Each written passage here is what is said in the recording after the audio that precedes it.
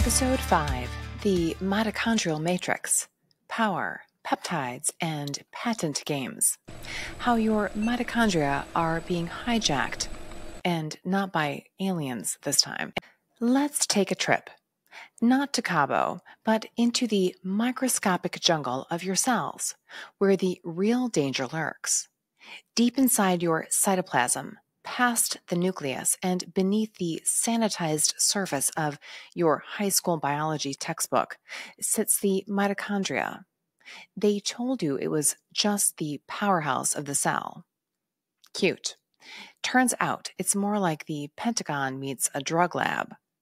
A tightly guarded command center running your metabolism, managing your energy, and sometimes getting hijacked. There are cartels targeting your cells too, you know. And now, someone's been messing with your mitochondrial mojo. Think gene silencers, drug patents, and research papers conveniently buried under a stack of industry-funded propaganda. Enter the peptides, secret agents of cellular disease, tiny, potent, and, for the most part, unpatentable. This is the part Big Pharma hopes you'll skip, but you're not skipping it, are you? I'm Dr. Kristen Lindgren, and welcome back to the Peptide Files.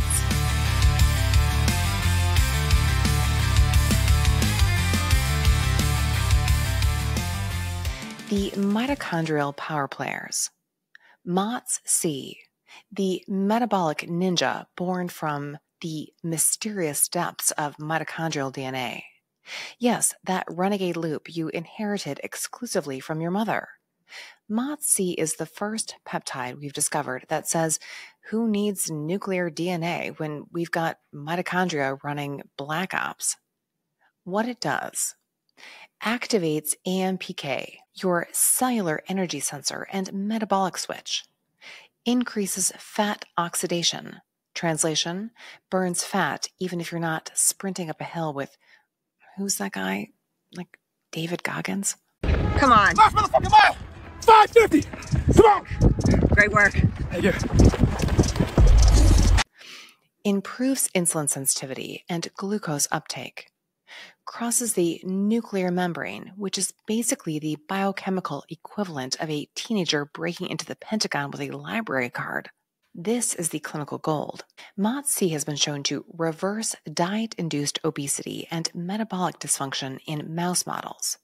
Improves endurance, muscle performance, and mitochondrial density.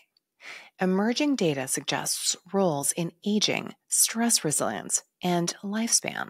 Why you haven't heard of it? It's natural. It works. It's unpatentable, and it's threatening about 6 different pharma revenue streams. MOTS-c is basically your mitochondria giving the middle finger to metabolic disease. On the left, we have the MOTS-c mouse. On the right, insulin resistance and prediabetes. Place your bets, folks. Nobody is pushing this because there's no money in peptides your body can produce anyway.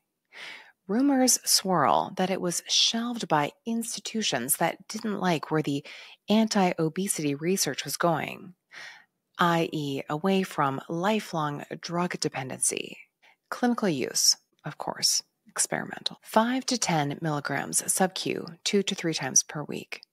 Best used fasted or pre-exercise for enhanced AMPK signaling. Again, for research only. SS31. SS31 isn't just a science project. It's a stealth-grade mitochondria repair agent, first designed to treat rare diseases, but quietly capable of saving millions of broken bioenergetic engines. What it does: binds to cardiolipin, a phospholipid found exclusively in the inner mitochondria membrane, i.e. the bubble wrap that protects the electron transport chain. Prevents mitochondrial swelling, oxidative damage, and apoptosis. That's fancy talk for keeps your cells from spontaneously dying. Improves ATP production and cell survival in high-stress organs like the brain, heart, and retina. Used in clinical trials for heart failure, dry age-related macular degeneration, Barth syndrome, and other mitochondrial myopathies. This is like the peptide equivalent of duct tape for your mitochondria. Why it's a big deal? Well, it has real human trial data. It crosses membranes like a biospy, restores mitochondrial efficiency by flipping the breaker switch on after a blackout. The drama? Despite solid science and promising trial outcomes, Big Pharma has done a great job of making sure it never reaches your medicine cabinet. Why? It's not profitable, people. It's too versatile. And, well, it works, which is apparently a red flag if you're trying to stretch disease management into a multi-decade billing cycle. Got me? SS31 saves lives, but not shareholder meetings. Ever wish your mitochondria came with a roadside assistance plan? Say hello to SS31. Phase 3 trials? Quietly canceled. Despite strong biomarkers, the FDA just couldn't seem to find enough statistical significance in real-world improvement. What if the goal was never to cure, but to keep treating? Clinical use. Again, experimental, of course. 10 to 15 milligrams per day, sub-Q or IV. Typically used in mitochondrial disease protocols, neurodegenerative conditions, or cardiac recovery. SLU-PP332, which we will call SLOOP, or cardio in a capsule.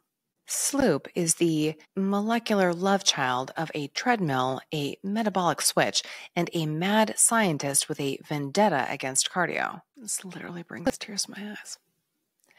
Discovered by researchers trying to understand how to mimic the cellular effects of exercise without, actually moving. What it does, activates estrogen-related receptors.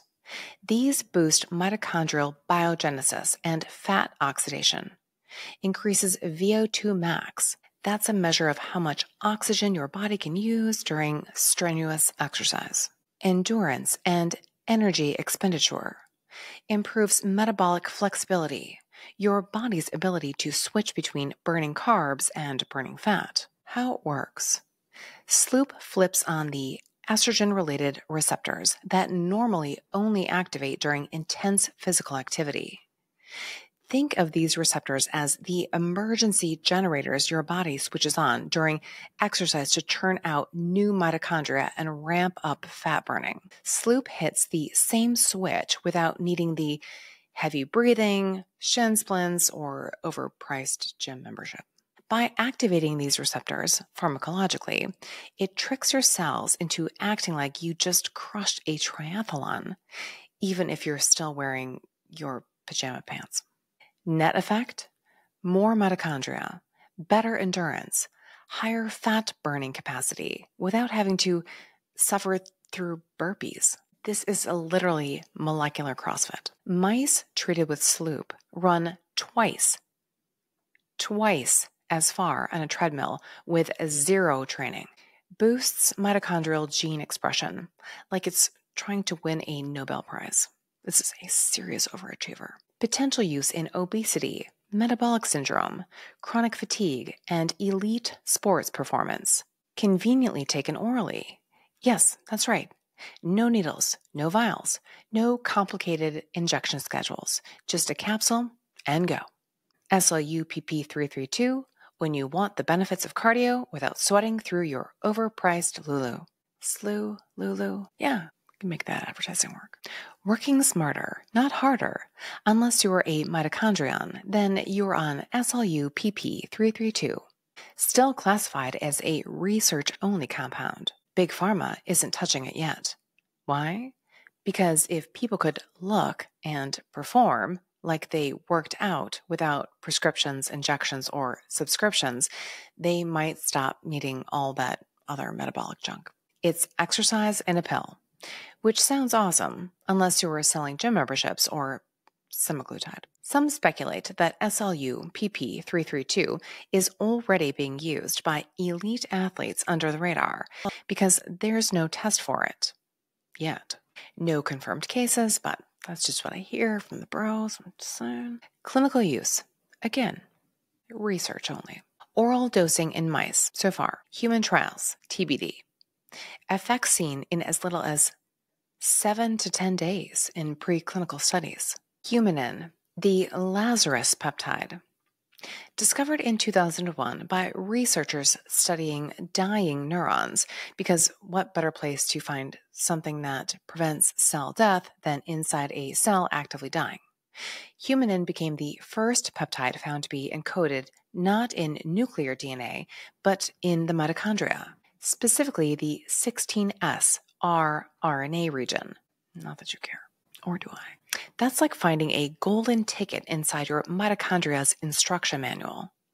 What it does: inhibits pro-apoptotic proteins, blocking cell death pathways, improves insulin sensitivity, and reduces glucose intolerance, protects neurons from beta amyloid toxicity in Alzheimer's models, and oxidative stress, enhances longevity and metabolic function in animal models. They call it the Lazarus peptide because it quite literally brings cells back from the dead, or the brink.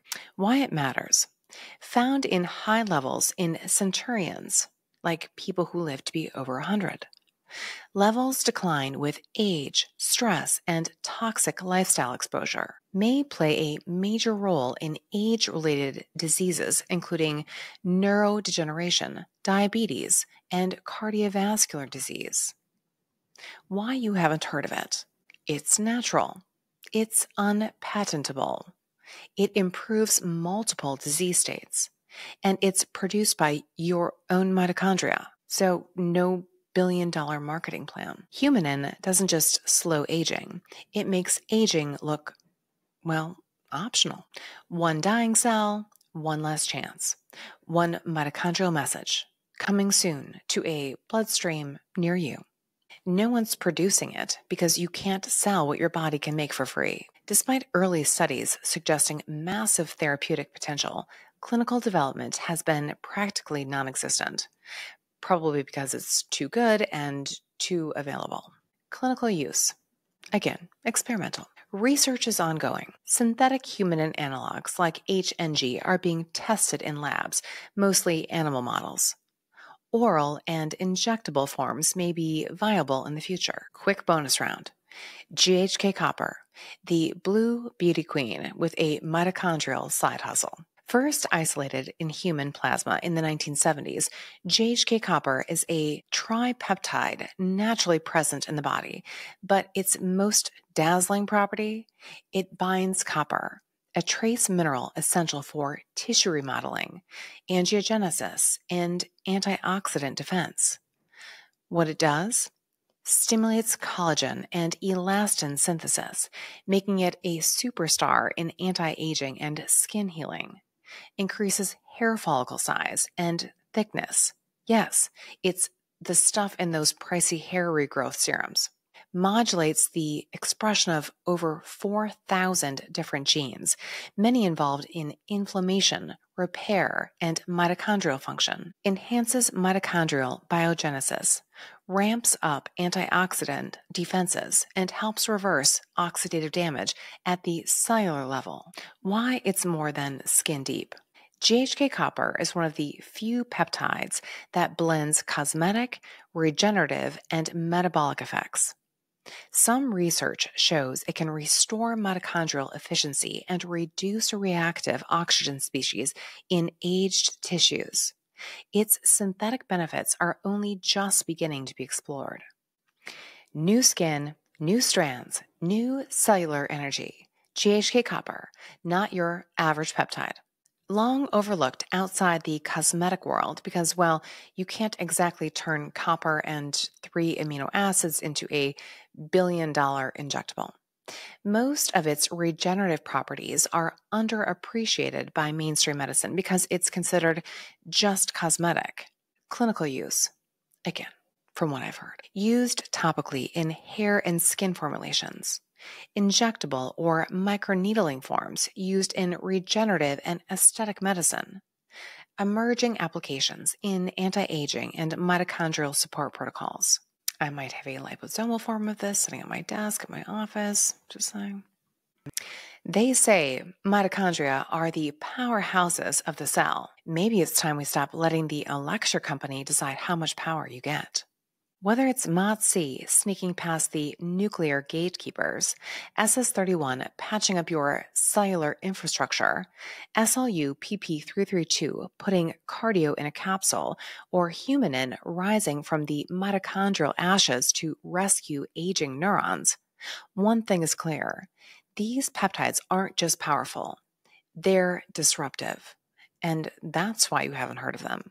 So, share this episode before it disappears under a pile of redacted PubMed abstracts. Follow the Peptide Files for more molecular mischief. And remember, your mitochondria have secrets. I'm just here to spill them.